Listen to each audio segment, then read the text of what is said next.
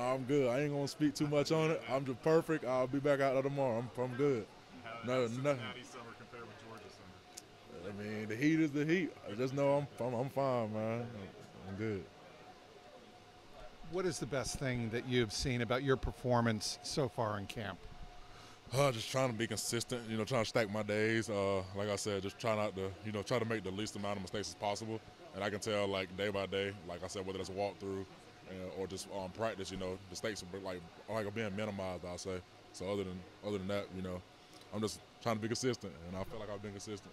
Joe Burrow says that your effort has been A+, that you have shown him that you are trying to pick up everything that a rookie can possibly pick up. Yes, sir.